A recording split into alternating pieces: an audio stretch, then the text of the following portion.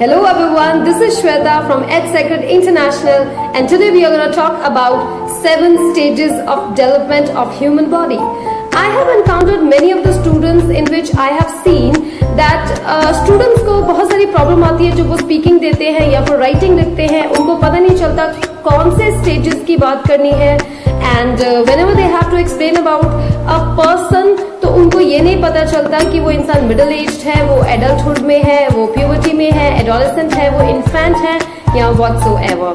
So today बहुत ही important चीज आपके साथ डिस्कस करने वाली हूँ। Before starting, subscribe this channel and press the bell icon so that whenever I upload the video you can get the notification instantly. So let's begin.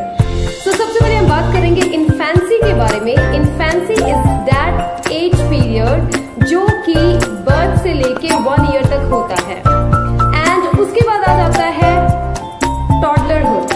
टॉडलरहुड एक ऐसा age group होता है जो कि आता है 1 to 3 इयर्स में, जिसमें कि एक चाइल्ड जो है, जो एक टॉडलर है, वो भी चलना ही शुरू करता है।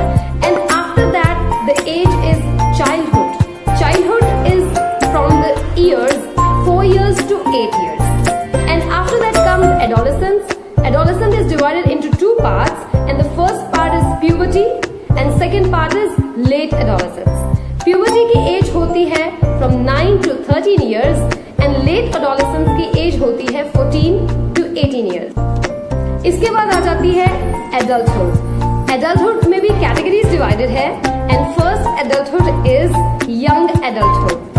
इसकी एज होती है from 19 to 30 years. And after that comes middle adulthood, and इसकी एज होती है 30 years to 50 years, and last stage of life is late adulthood, जिसको कि हम old age भी बोल देते हैं, and it is from 50 and up. इसके ऊपर वाली एज जितनी है वो old age में और late adulthood में ही आती है.